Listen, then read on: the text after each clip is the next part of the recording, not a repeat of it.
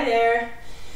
So I've got a lower body focused plus some core little workout for you today. So you're gonna need a chair, or you can also use like a ottoman or stool or something that's fairly sturdy, and then depending on what kind of floor you have, probably a mat, and then also a something to slide with. So either you can wear just your socks for your workout, or if you're wearing shoes or on barefoot, then you can just grab like a face cloth or something like that if you're on a hard surface. If you're on carpet, then you can also grab like a paper plate or even a plastic lid from like a Tupperware container. And we're gonna do, if you don't have anything, I'll give you another alternative, so don't worry about that. But we're gonna do some sliding stuff, which is a little more fun than just stepping out to the side. Okay, so let's start our warm up. So we'll still warm up a little bit in the upper body, but it is mostly lower, so we'll focus on that. So just take the arms and reach up and back. Alternate which arm is crossing on the top.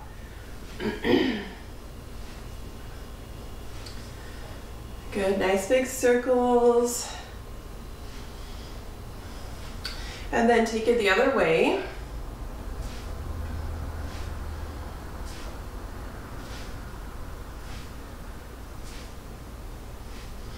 Awesome. Okay, and then just swing the arms up nice and relaxed with the thumbs facing back. The biceps are roughly lining up with the ears at the top, so you're reaching up towards the ceiling.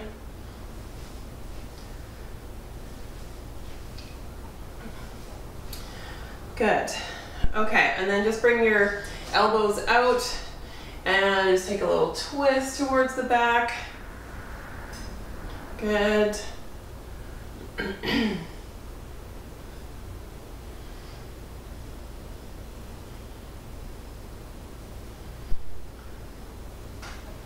Perfect, and last one here. Okay, and then hands on your hips, nice big circles.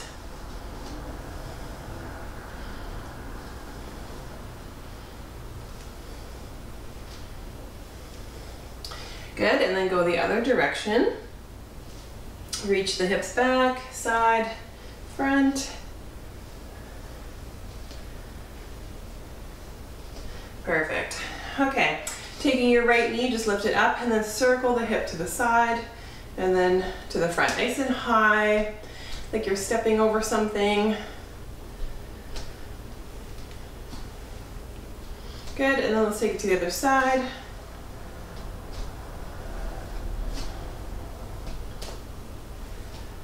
Excellent. Last one. Good.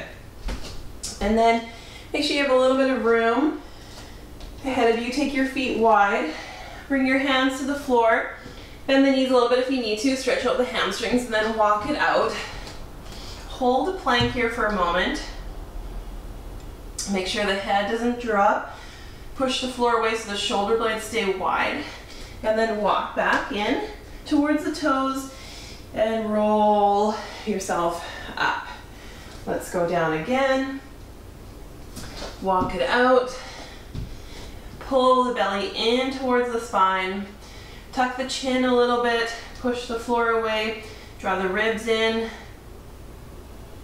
And then back up. And last one here. Good, and then hold. Then from here you can drop down to your knees or stay on the toes. Step the right foot up. With this back knee can either stay down or lifted. Right arm's gonna twist up and then elbow towards the floor. Inhale, exhale. One more. And then back to your plank or to the knees, and then go to the other side. Up and down.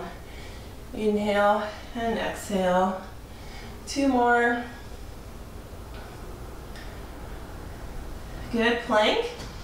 Take those toes wider, walk it in, and roll it up. And then set your feet about shoulder distance, sitting back into a squat. Driving up, nice and tall. Pressing the knees outward, not letting them cave in. Exhale as you stand. Inhale as you lower.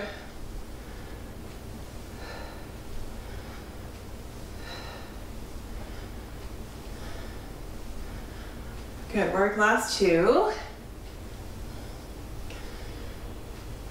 Perfect. Okay, so first exercise we're going to do is a single leg alternating glute bridge with your feet elevated onto a surface. I'm going to use this here. You can use your chair. I'm just having two options here just so that I can face sideways in the camera. So you want to come down to the floor and you're only about maybe a foot away from your stool or chair with your heels on the edge of it, arms by your sides. You want to make sure that it's against something because you're going to be pushing into it and you don't want it to go flying. Okay, so engaging the core, feet are about hip distance apart. We're going to alternate, so we're going to take the left leg off first. So you're just going to push through the right and then take the hips up. Watch that they're not dropping, so you're trying to keep them level, and then down, and then lift the right leg and push just through the left.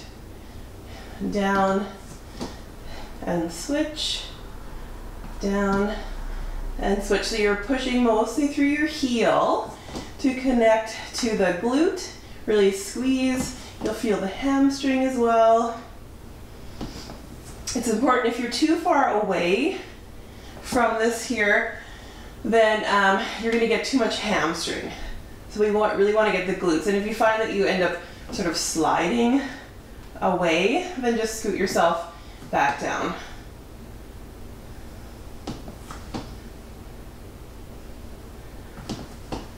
Good work. Let's try about 4 more here. So you'll see in the description of the video how many reps to do. I want you to do about 20 altogether, but as I'm talking, I'm not always counting exactly. So just so you know, for the tutorial portion, if you're following along, about 20 altogether. If you're watching this and then doing it again later on your own, that's what your goal is. Okay, I'm going to move this out of the way, and now you want to get your slider, whatever that is. So we're going to go from a side lunge to a curtsy lunge. So if I'm on my left side, you can start on whichever side you'd like, we're going to take it out to the side. So keeping your chest upright, we're going to push our hips back and then slide, come in, and then take it across and behind us, bending both knees. And then back to the front, side, in, and back. So we're working a lot on this right side. So we do have the slider in the left, but it's the right side that's doing most of the work. You'll feel that burn in the quad and the glute. Make sure the hips are pushing back. Watch this front knee. Should be tracking approximately over that second and third toe. So about 10 total. Side and curtsy. I'll do one more, and then I'll show you what you can do if you don't have a slider. You can just step to the side. So you go out and then take that leg that you stepped with and go back behind you. So step and then back. So that'd be your option. Let's go to the other side. So it's on the right side, working the left leg. So push it out, push the hips back, come up, and then behind. Nice and controlled, not fast, slow and steady.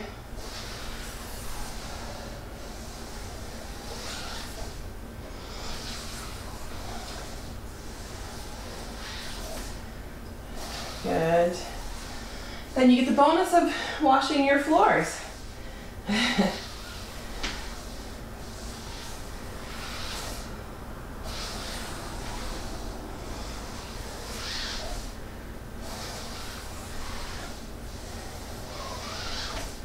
Awesome. I think this is 10 here.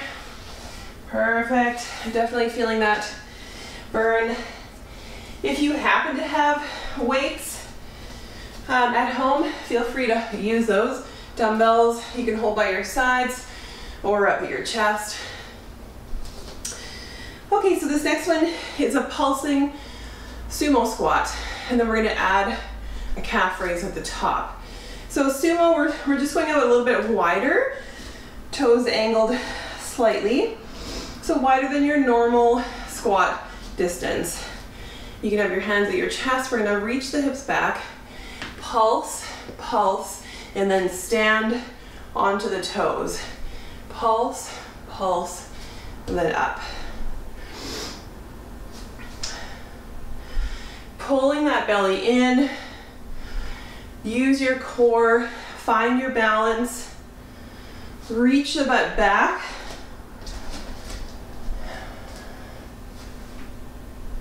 If you need something for balance, just be near a wall. Pulse, pulse, up.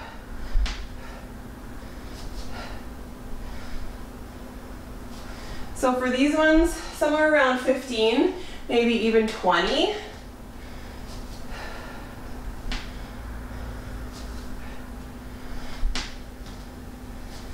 I'll do a couple more here. Squeeze the butt, squeeze the quads and the calves. Good. Take a break. Okay, our last one in our circuit is a single leg squat. This is where you're gonna want your chair. If you try this and whatever you're using is too low, then grab a pillow or something that you could use to elevate yourself. So you're gonna sit down so that you know where your chair is. And then starting on one leg, you're just gonna lift the other one. And then we're gonna stand and push through the one that's on the floor. So you wanna make sure that you're starting with about a 90 degree. You don't want your foot so close in that your heel is lifted, because you wanna push through that foot, especially that heel, and then stand up straight. If you need to tap this toe down for balance, that's fine. And then we're gonna sit back, reach the butt back, and then all the way up again. Watch this knee. Watch that it's not caving in. So you're trying to keep it lined up with that second and third toe. And make sure that you're really reaching the hips back. So you can see me from the side. I'm pushing my butt back, tapping down, and then up. So I want you to aim for about 10 of these, but everybody is at a different level, so that's why I'm kind of giving options for reps. 10, maybe 15. Also depends on the height of your chair. You might be doing 5 and feeling like that's hard enough. Okay, other side.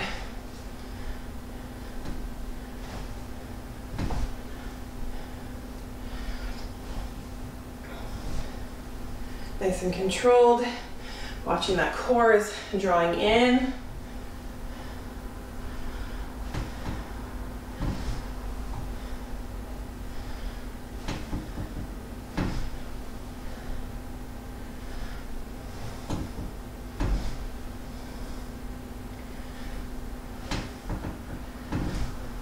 Awesome. 2 more will be 10. Push through that heel. Your foot shouldn't be moving. And there we go.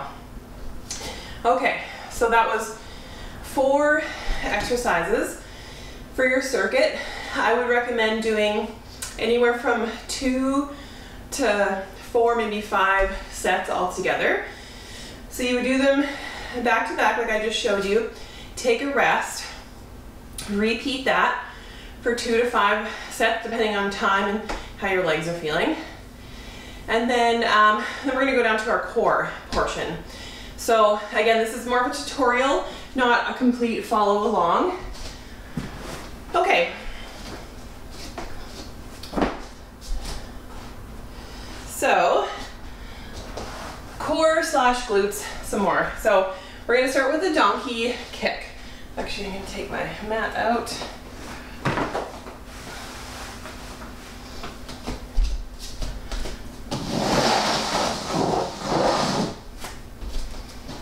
All right, so have your mat, something under your knees if you need for a little bit more cushioning, and then you're gonna come down to the elbows.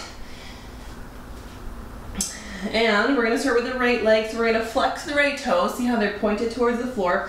Push through your heel, make sure you're not collapsing here. So you're pushing the floor away, don't drop your head, just look maybe towards your hands, draw the belly in, and then push the heel up towards the ceiling. Squeeze the butt. Draw in and up. Now watch that you're not over pushing and that you're not excessively arching through the spine. So you really want to keep the core engaged and make this nice and controlled, pausing for a moment at the top. Push towards the ceiling.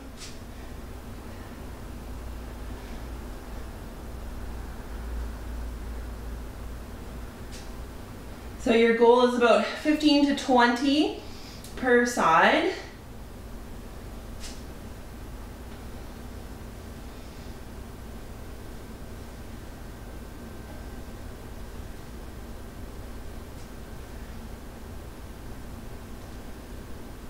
Okay, I'm gonna switch.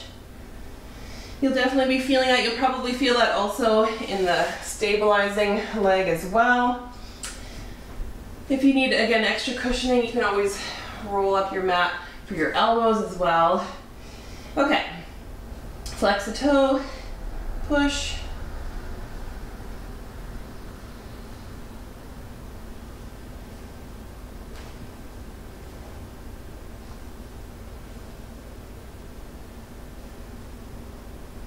Make sure you really focus on that glute squeeze.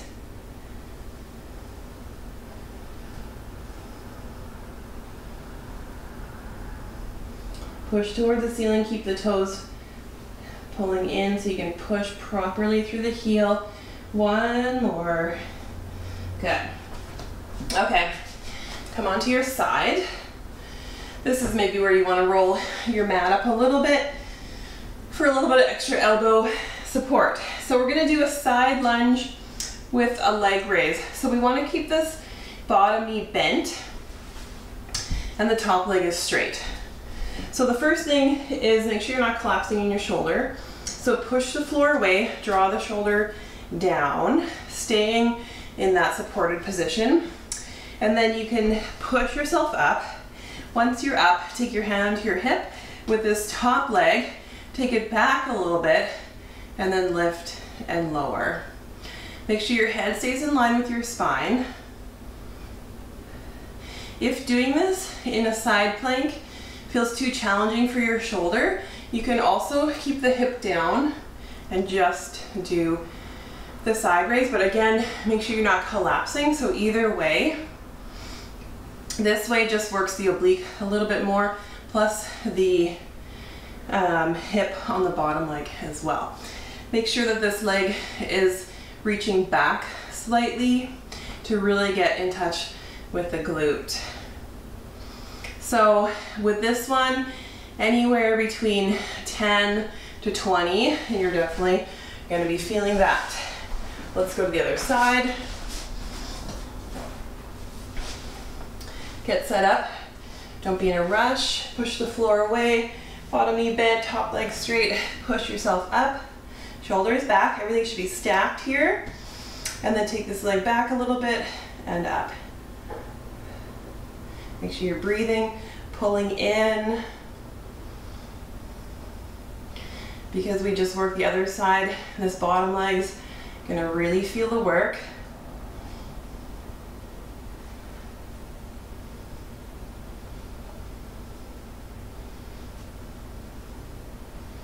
Perfect. I'll do one more here. Good. Okay, and our last one is a dead bug. We're going to do a same side. It's a little bit different. We're going to add some resistance as well. So with a traditional dead bug, we're usually starting here and we go opposite arm, opposite leg. We're going to stay on the same side, and then, so if we're doing, let's say we'll start on the left side. You're going to take your right hand, press it on your right thigh. You're going to push into your right thigh and pull your right thigh in. So you're creating tension there. And then we're just going to move the left side only. So inhale out, exhale in. Keep your ribs down towards the floor and the pelvis really steady. Pull the belly in. Everything stays really controlled. Lots of trunk stability. Don't forget to create resistance with that opposite side.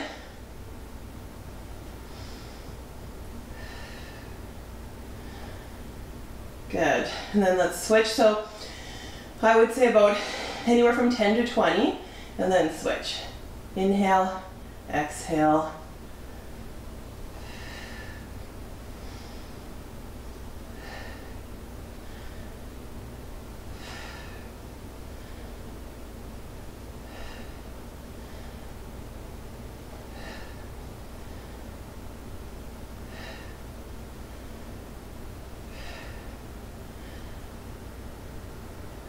Awesome. There's 10. Do a couple more just for the demo. Perfect.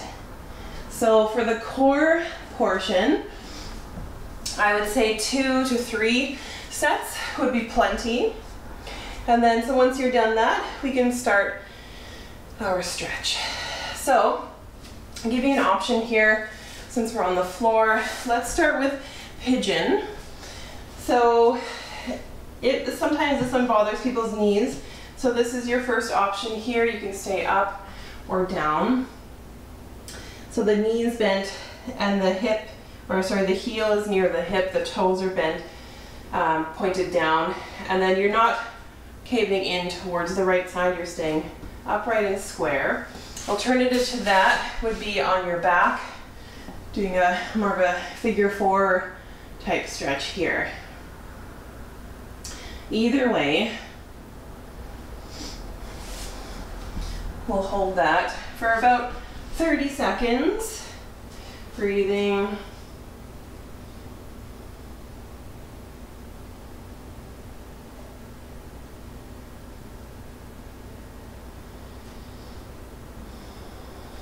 Good, and then we'll switch sides. Whether you're doing pigeon or on your back.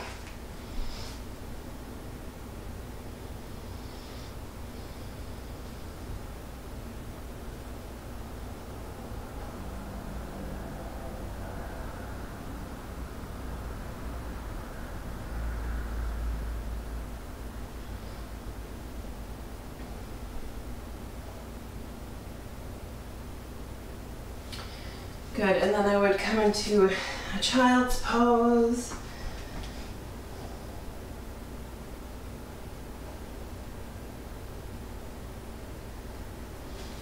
And then come upright, bring your right leg forward. So you're in a lunge, squeeze your left glute, push the hips forward a little bit, and then reach the left arm over.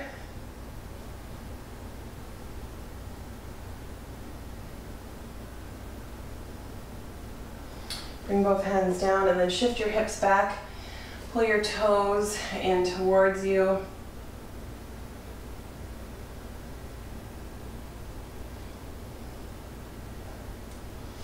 And then coming upright and the other side.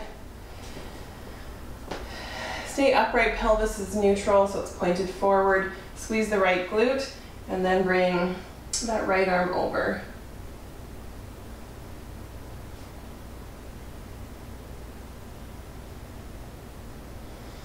Good, and then bring that left foot forward slightly. Keep the knee a little bit bent, fingertips to the floor. Flex the toes in. Get your hamstring.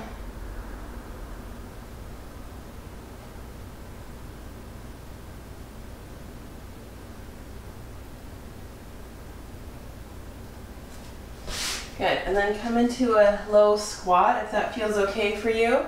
Heels down or heels lifted.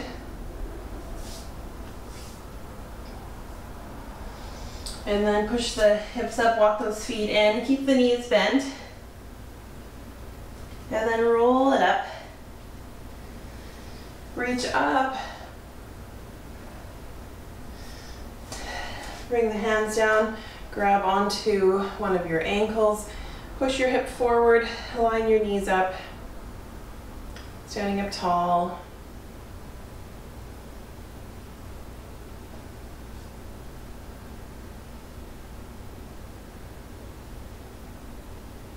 Good, and then switch sides.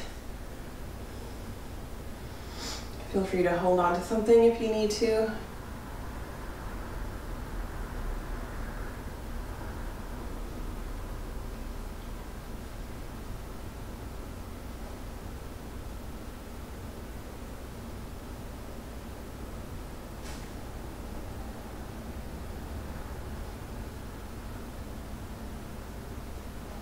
Good, and release.